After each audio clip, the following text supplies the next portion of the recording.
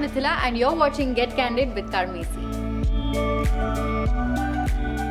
We all know that periods can be painful, messy, annoying, and sometimes it can all feel just too much. But they can be a whole lot better if you know just how to manage them.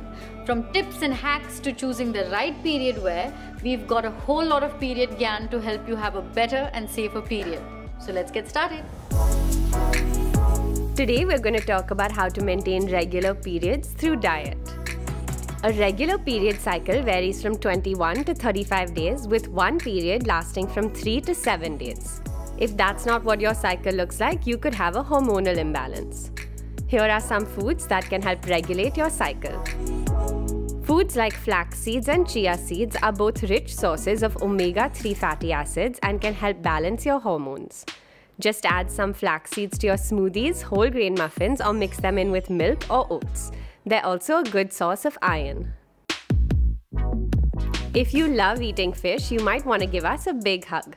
Fish are also a major source of omega-3 and thus help in hormonal balancing. Eating fish helps minimize menstrual cramps and reduces inflammation as well. Whole grains are a rich source of proteins, fiber, and vitamin B. Women who suffer heavy bleeding during menstruation should definitely consume whole grains like oats, brown rice, quinoa, and corn. Take your pick and dig in. Natural tea contains theanine and controls the cortisol release in the body. And so, a soothing cup of herbal tea can go a long way in easing your discomfort. Consuming an ample amount of vitamin C, antioxidants, and beta-carotene can help maintain good menstrual health. Fruits and vegetables are rich in both fiber as well as nutrients. So give this diet a shot if your menstrual cycle keeps changing gears every few months.